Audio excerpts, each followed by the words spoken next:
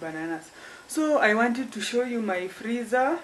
I'm not going to clean it, it's already clean. I cleaned it, I think 2 weeks or a week ago. I cleaned it a week ago.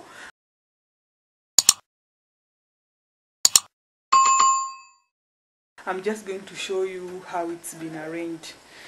Yeah. By the way, my fridge has a very small, it has a very small freezer, but it has a very small cooling compartment, but the freezer compartment is pretty big. The freezer compartment is pretty big. So this is the freezer. So in my freezer, I've been throwing things just like that. But let me arrange it well. I learned about arrangement of frozen foods. Like meat should be down. In fact, meat, chicken, all those should be at the bottom, and grains should be at the top, just to minimize contamination. You see, if you see inside, it's very clean. I cleaned it recently. So I'll start with the upper part. The upper part, I like, this is black beans. This is black beans. Noe beans. It's called Noe. Purple Noe beans. This is also purple Noe beans. So I just put it on top of the other purple Noe beans. This one is also purple Noe beans. I'll put it there. This is green grams. And I don't know what is this, but I'll find out. I think it's also green grams, because I usually put grains, but because of lack of storage tins, I put them in my ice cream bottles. This is also green grams.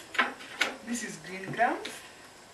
This too is green grams, but now this one is called dengu special dengu. This one I marked it because it was in this vanilla. So if I don't label and here, this one is my frozen cream. I usually store all the cream I've been collecting. Yeah, I'll make butter out of it. So that is my frozen cream. And this one is color. This is color. I usually make my own soap, but now this is color, just food color. So I thought I should just freeze it, though I don't know what I'm going to do with it. And just next to it here we have my githeri. So down here is neat. It's not as I have some grains, still black beans. I like black beans, and also kamande. Kamande is lentils. And here I have, now this is the concept I was telling you. This is frozen chicken, and this is meat. Chicken should be down, and meat should be up. So this is my freezer.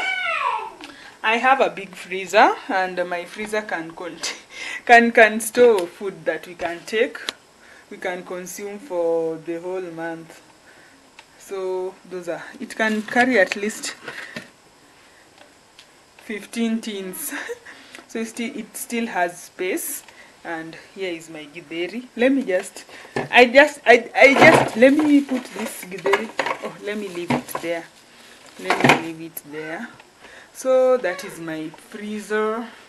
So I'm going to close it. After closing it,